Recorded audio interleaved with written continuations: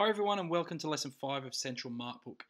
In this lesson we're going to look at how to assign ranks and grades in our Sentral Markbook. So without further ado, let's dive into the tutorial.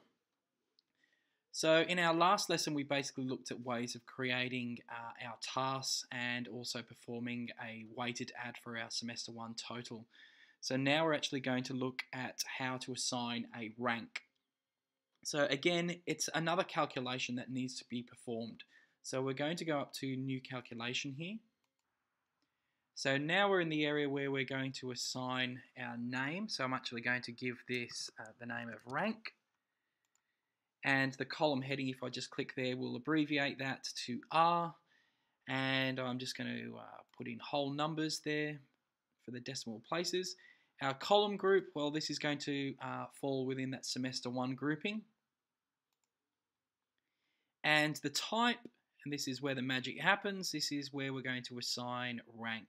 So I've come down and notice that you've got a few options here. You've got rank, rank by class whole number. I'm going to go with the first option there. And then I'm simply going to click on next. Alright, so at this point in time, we have to choose one task or calculation to rank. So you'll recall in the last video, we actually performed a calculation that gave us our semester 1 total. So our ranking is going to be based off our semester 1 total. So for this example, I'm just going to click on the semester 1 total there, and that will turn blue. And then I'm not going to worry about switching this here. I'm going to leave that off. And then I'm going to hit save. So there we have it. There's our rank. Now I'm going to have to go back into my Markbook for my class, and you can see that this column is green. I need to actually run a calculation here in order to give me the rankings. So let's click on that and we'll do the run calculation. And there you have it. We've got some rankings in there. Notice that because we don't have any data in down here, of course, it's got NA there.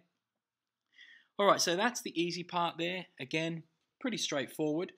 Now what we need to do is to assign grades. So again, it's going to be using a calculation there. So we're simply going to go back, edit our Markbook once again, add a new calculation. And this time our name I'm going to put as grade, and the column heading will abbreviate that to G. I'll leave that as being whole numbers, but I don't think that needs to be tweaked anyway.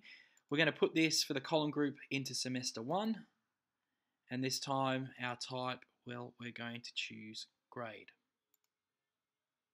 Okay, simple as that, very straightforward.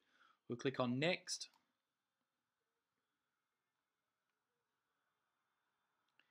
Okay, so once again we can see that it's pulling in the 3 tasks.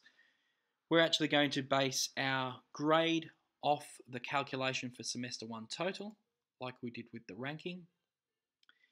Now you can see here we've got use an existing scale cutoff set, or we could manually put in our cutoffs. And let's face it, that's exactly what we should be doing. We shouldn't really be using a default cutoff scale. However, just for the instance, to make this quick, I am just going to leave it with the use an existing scale for cutoff. And I'm simply going to click save.